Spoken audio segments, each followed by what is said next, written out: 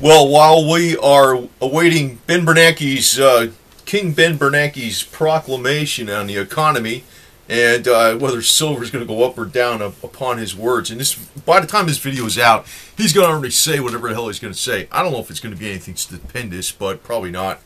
I'm going to get into some of these facts that are not really published that much, but they're still facts on the economy. Now, first, before I say this, I want to preface this with this. You know, your attitude, innovation is a big thing. And working outside the system, actually, a little bit, too, sometimes, is where it can actually overcome adversity. And if you actually are going to always think about the negative and a situation's hopeless, you know, you're going to lose out. So I'm going to present these bad news facts, but, you know, keep that in mind because this is actually reality, and you don't want to be like an ostrich and say things are rosy and they're not. You know, that's the other thing, too. But you don't want to have a bad attitude. And actually, after this, I'm not going to give all these facts because it's too long, but after this, I'm going to put a little moral of a story out there, a little story, and you could see where attitude makes major difference. Now, first off, there's like all these economic facts that they say from the government. You know, they see the non-farm payrolls, this is happening, that's happening, the primary manufacturing index, and now these are other statistics, and these are real statistics, and it's not like, you know, the gambling and prostitution index or the garbage index and stuff. These are actually real statistics, and they really indicate what's going on. Most people, they say that there's actually, you know, they say the unemployment rate is actually at, say, 7%, but actually we're at an all-time record high of 102 million working-age Americans that do not have a job. Even though, you see, the number of Americans that do not have a job that are of working age has actually increased, even though they're saying the unemployment rate has decreased, and that's because they consider people that are unemployed a long time to be off, you know, not looking for a job. They're not job seekers. That's how they manipulate those numbers. So the actual unemployment rate is actually higher. And because of the lack of jobs, there's an all-time record high, almost 50% of people that are receiving benefits from the government. 49.2% of people, all Americans, are receiving government benefits each month. So that's another thing. In 1985, there were more than 18,000 banks. Now, as of 2013, there's 6,891 banks left. So we actually decreased the number of banks by, you know, it's about a third the number of banks since 1985. So the big banks swallowed up the little banks. You know, this is where I've been talking about, if you want to go actually bank outside the system, is to use your credit union. And also, you know, look at the troubled asset ratio too, and, you know, do a little research on the bank itself to see, you know, how their lending policies are, you know, and that they stay afloat and they don't get swallowed up by somebody else. But even if they do, you don't lose all your money. You know, the FDIC takes over and all that type of stuff. But the big banks have been swallowing up the little banks. Over the 6 largest banks in the United States, J.P. Morgan Chase, Bank of America, Citigroup, Wells Fargo, Goldman Sachs, and Morgan Stanley have, of the 6 largest banks, they've grown 37% larger over the past 5 years, basically since the 2008 crisis. So they got bigger. You know, the bailouts made them bigger. The U.S. banking system has $14.4 trillion in total assets. The 6 largest banks now account for 2/3 of those assets, and all the other banks account for only 1/3 of those assets. How's that? So they're a hell of a lot bigger than you think, and the J.P. Morgan Chase is roughly the size of the entire British economy. J.P. Morgan Chase alone. So, you know, what's going on here? Transfer from the poor to the wealthy, huh? And like I've been saying all along, you know, if you look at the fractional part, a fraction of the 1%, they're connected to the banking system. So that's another reason I tell you, you know, opt out of the banking system. Also, I'm going to comment on some other things on this too, because I'm going to try to make this quick. I'm not going to hit all these points, but I'm interjecting my own thoughts on this because it's not just the doom and gloom news that's going to help you. You got to keep reality here. And I'm not a doom and gloom pumper or sky is falling drama pumper for money. I'm trying to tell you, actually, what you're thinking is real. You know, the news is bad, but it's also your attitude that can make the difference. big difference. Right now, the too big to fail banks have a total of exposure. This is where they can get slammed. The too big to fail banks have a total exposure to derivatives in well excess of $40 trillion. Our national debt is at 17 trillion. Their exposure to derivatives is at 40 trillion. And they can get screwed. Anyway, the total exposure that Goldman Sachs has to derivative contracts is more than 381 times greater than their total assets. So, see what I'm talking about? You know, it's a pyramid scheme with these clowns, man. Through the end of November, approximately 365,000 Americans had signed up for Obamacare, but only 4 million, you know, so in other words, about, you know, over 10 times as many had already lost their current health insurance policy because of Obamacare. So you got like less than 1/10 signed up for it, but over 10 times lost their health insurance due to Obamacare, you know, or control care. Let's call it that way. That's what they're about. We're going to care for you and control you. You know, nobody in the actual government or even the most radical Tea Partiers are actually saying this and have the balls to say it. Obamacare is about total control. That's what it is. Hey, man, you know, I wouldn't even freaking argue with him, man. I'd fight him. But anyway, the U.S. government has spent an outstanding $3.7 trillion on welfare programs over the past 5 years. Now, maybe that's not such a bad thing, but, you know, if it was like welfare going into, let's not call it welfare, if they were spending that kind of money on capital improvements of roadways, dams, infrastructure, tunnels, aquifers, free energy with windmills or whatever, you know, hydroelectric plants, that would be great. But they don't do it that way. They just give it out, right? Anyway, the 47% of all adults and Americans, only 47% of all adult Americans have a full-time job at this point. So that's telling you the unemployment statistics are actually skewed, because what they say is when people drop off the roll, it's like, you know, they don't count them anymore, you know what I mean? The unemployment rate in the Eurozone recently hit, this is the official unemployment rate in the Eurozone, has hit officially a new time high of 12.2%. It's probably more like 25% for all I know. Anyway, going over a few of these really quick here. The total consumer credit has risen by a whopping 22% over the last 3 years. So without the jobs, they have the credit. And you know what? Who's holding the credit, right? The banks. And you know what? If the banks hold some bad credit, guess what happens? The government bails them out, and then they have it, right? You know what I mean? You know what I mean? And they were looking to buy like real hard assets up for a song and a dance. I'm going to actually interject a couple things after this. Like I said, as a moral to the story, and a couple other things too, because actually the solution is a lot simpler than you think. It's not just buying silver, but it's actually productivity and innovation. At this moment, there are 6 million Americans in the 16 to 24-year-old age group that are neither in school or working.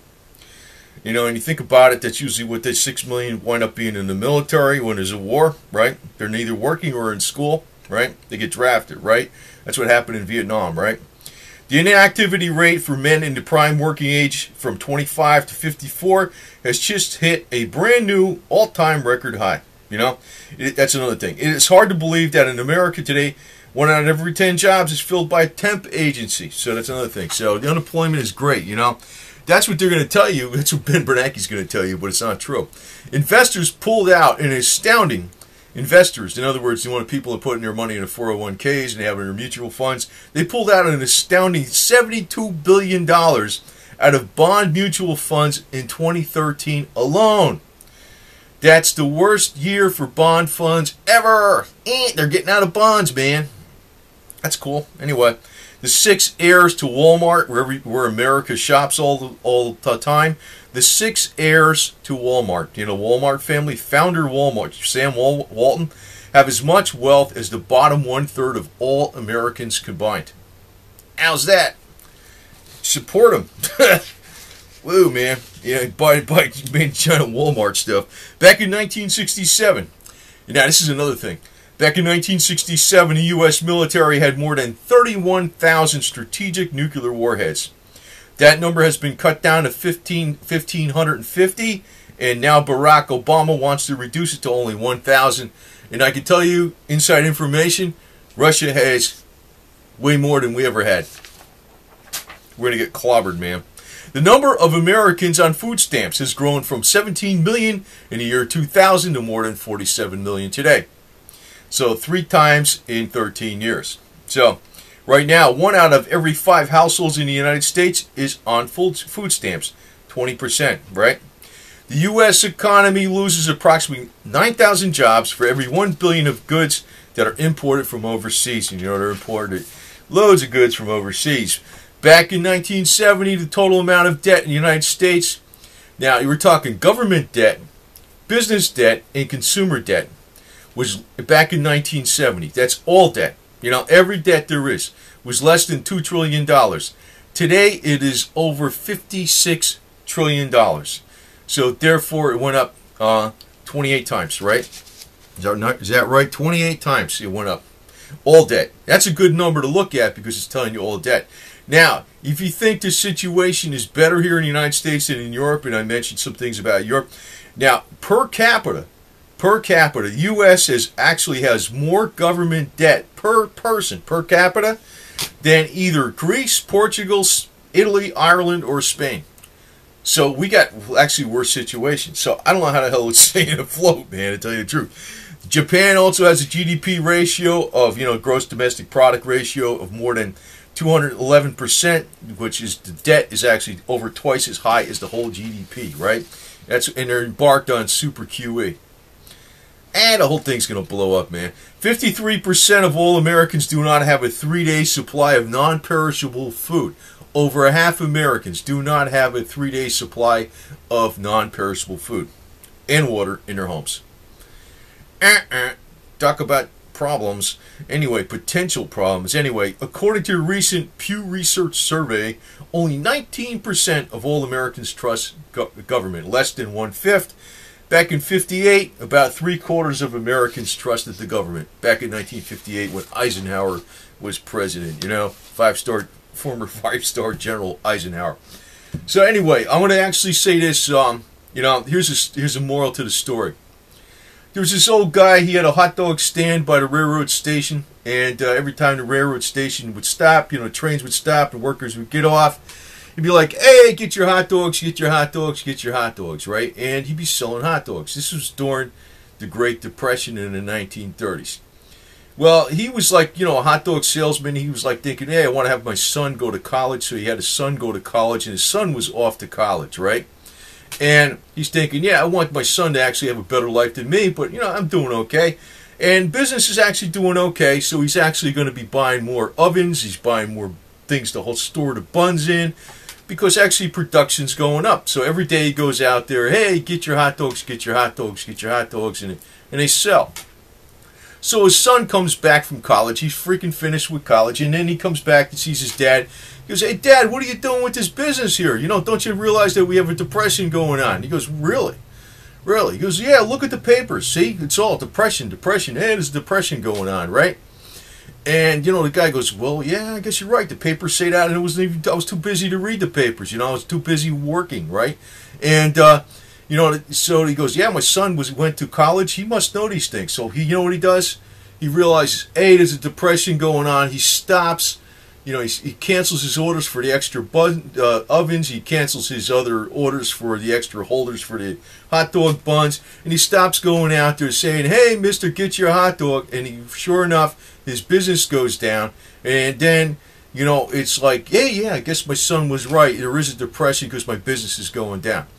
You see, the whole problem is right there. When you think there's a problem, and you can make a self-fulfilling prophecy too. You see? That's why I don't like these doom and gloomers on YouTube too much. They're always pushing doom and gloom. I mean, I push reality, I know there's reality behind the scenes where, hey, there's stuff going on. The big guys are freaking scoffing up more, and they're trying to squeeze all the little guys, And so, I'm out for you guys, man. I'm out for the little guys. And I know enough about the big guys to know enough. We'll suffice to say that. But let me put it to you this way. Your attitude is everything. You can innovate.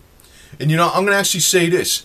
I pointed to a link a bunch of times on about how fiat currencies, local fiat currencies, worked in Austria. I'm not talking about the Austrian School of Economics. Don't confuse it with that. I'm talking about during the Great Depression in the country of Austria, they did an experiment in some local economies with local fiat currencies, paper script, right?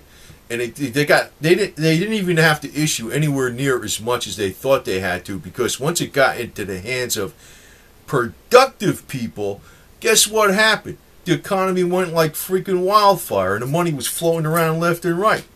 Like, for instance, say we got, a group of 10 people. One's a hardcore freaking, crackerjack mechanic. One knows how to do body work on cars. One knows how to do plumbing. One knows how to do roofing. One knows how to do framing. And you got these 10 people, right? They can make their own currency within that 10 group and exchange between each other. But you might have to have a larger group than that. But that would be like QE working towards the productive class. You see? You see what I mean? If they agree upon that's money, that can actually work. Because, these numbers don't mean shit in a lot of ways, That was one reason I always liked being in the accounting construction field, because I had a lot of common sense on what was going on in construction, too. I realized, well, I don't want to get into too much on that because I get on to diverge on something else. But hey, the situation is a lot worse than Ben Bernanke's painting it. They're going to strike taper. And this QE, none of it's going into the freaking hands of the middle class productive people in the real economy anyway. It's just going into the banks. It's going into the top guys. So they can try to buy, and while there's actually deflation going on in the real economy, where this productive class, there's actually cash being pushed into the coffers of the largest banks. That's all QE is. So, the way to starve the beast basically is to opt out of the system. And, not that, I'm going to say this again, man, maybe this can be unpopular, but Bitcoins, Litecoins, Quark coins, World coins, that ain't the way to opt out of the system, man. That ain't the way to do it.